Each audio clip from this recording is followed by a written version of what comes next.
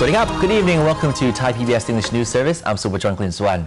Now, in a process of developing peace near the disputed area of the Phra Vihear temple on the Thai-Cambodian border, patrol police of both countries will replace soldiers based near the ancient temple as mandated by the International Court of Justice.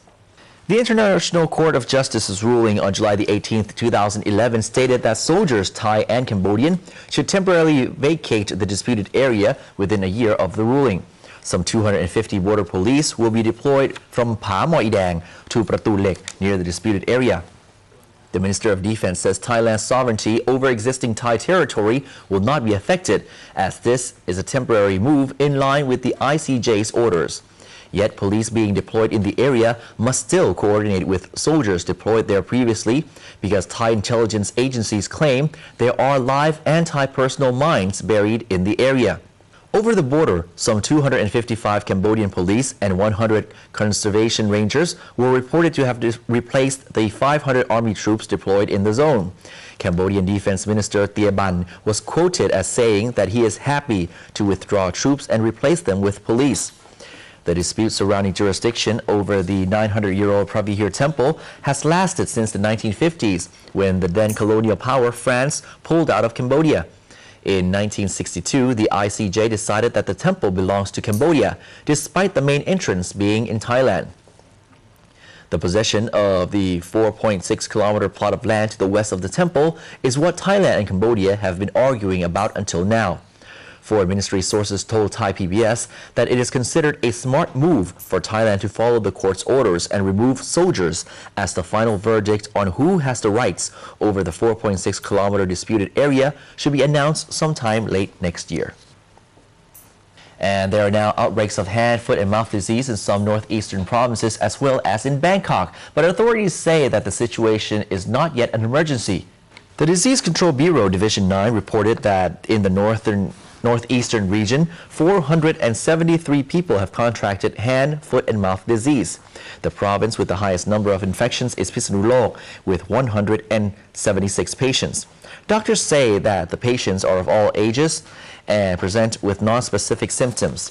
Meanwhile, in the far northeast, Ubon Ratchathani province has recorded outbreaks in 22 of its 25 districts. So far, 338 people have been infected, but so far there have been no reported fatalities. Down in the south, Nakhon Si Thammarat province, one school has finally reopened after closing down to allow for disinfection after 3 students contracted the illness. However, parents are still unconvinced that the school is safe, so many students are still staying home. Meanwhile, in Bangkok, the Ministry of Public Health reports that hand, foot and mouth disease is not yet presenting a serious threat. There have been only 322 recorded cases, not much higher than last year's figures. The majority of the victims are infants and children under the age of 4. Up to 20 school children were found to be infected, so 22 schools have been shut down since the beginning of the school term in late May. However, 19 of those schools have now reopened, and authorities are hopeful that the outbreak will be controlled within the next 2 to 3 months. For now, students in schools are taught and encouraged to regularly wash their hands, dishes, utensils, and even their toys with soap. And following the Constitution Court's dismissal of 5 petitions against the government's charter rewrite, the court's verdict and opinions of individual judges will be published within 15 days. In the meantime, the Cabinet has called for a suspension of the 3rd reading of the amendment bill until recommendations from the Council of State are received. The legal unit of the Constitution Court revealed that it has finished reviewing the central ruling, which is to be deliberated upon the Constitution Court meeting on July the 25th. The central verdict will then be handed back to the office of the Constitution Court and will be published to the public within 15 days. The full text will also be published for the public to read. Pimon Thammapitakpong, head spokesperson of the Constitution Court, noted that the court's injunction was actually self-explanatory in that the charter change is within the jurisdiction of the legislature. However, Apisit Wechchachiwa, opposition leader, indicated that the Prime Minister, as head of the executive branch, and the petitioner for the amendment should clearly demonstrate that she will abide by the Constitution Court's verdict. The opposition leader's comments came after core red shirt leaders campaigned to press ahead with the 3rd reading of the amendment bill. In response, Warawat Pinyakul, government whip, predicted that changing the charter is likely to take a long time to bear fruit, regardless of how it is to be done. He said that a clearer direction will be developed at the Phra Thai Party seminar at the end of this month. Yet, Charan Chankomon, Deputy House Speaker, indicated at the meeting between MPs and senators who are in support of the government's constitution rewrite bill, the belief was that amending it article by article is better than overhauling the entire charter. The bill should therefore pass through the third reading in the next parliamentary session, which starts on August the 1st.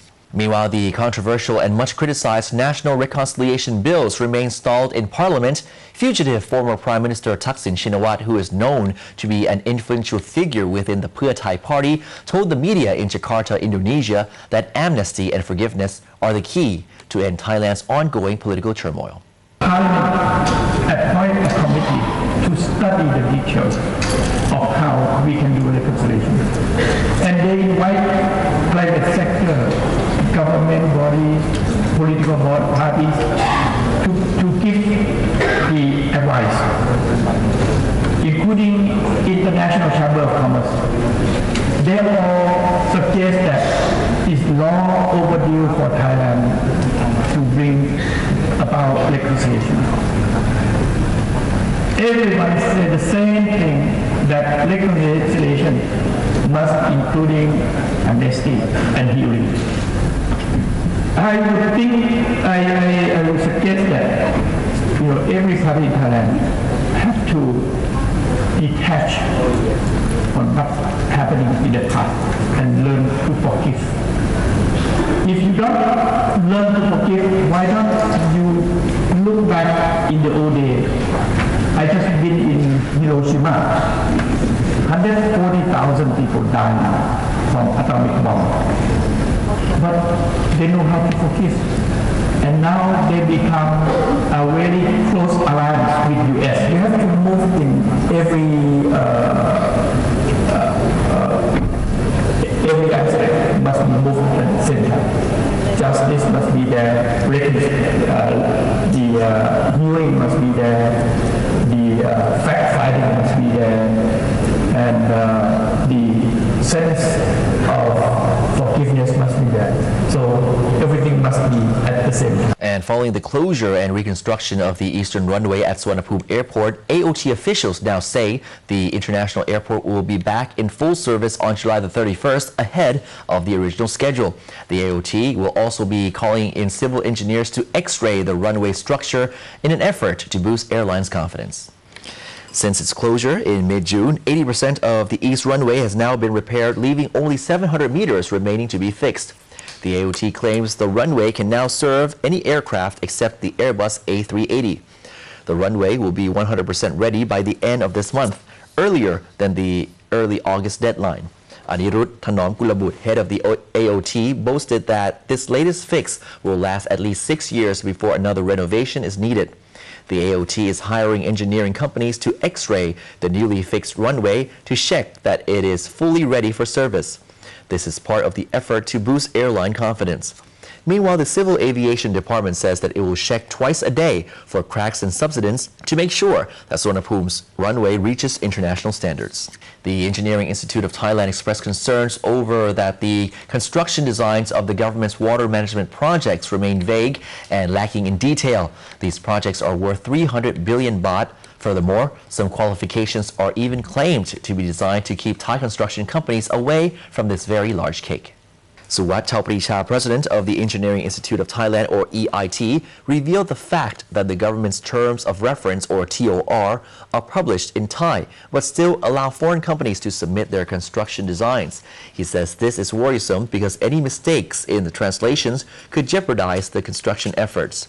Furthermore, the list of qualifications for construction design companies to meet is only 8 pages long, and thus does not reflect detailed engineering aspects such as environmental and health assessments or cost control.